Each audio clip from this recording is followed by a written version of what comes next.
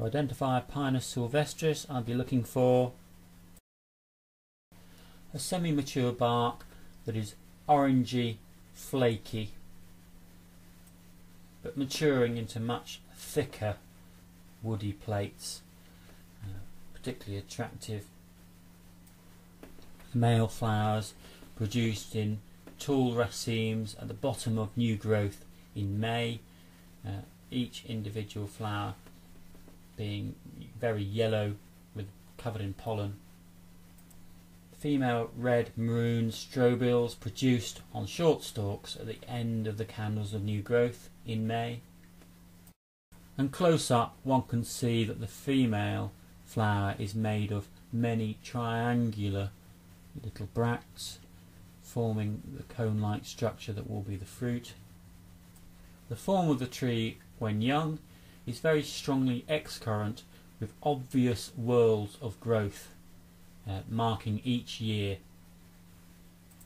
However, as the tree matures, this excurrent growth disappears and a more decurrent crown, broad, flat, quite often losing the majority of its lower branches to end up being a mop head on a long trunk.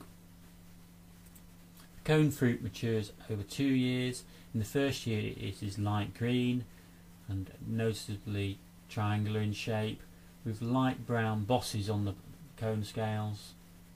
Then when it's mature, the whole of the cone is light brown.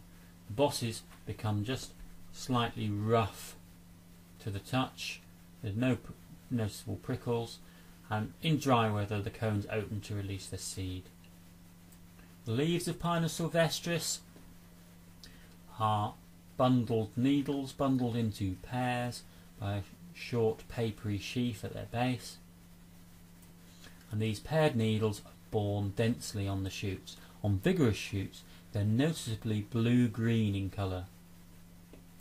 This species is evergreen, so rarely is the winter bud used for identification, but it is a rather attractive conic shape, sometimes covered in resin, made of many tightly held papery scales, pointed at the end, and glossy red-brown colour.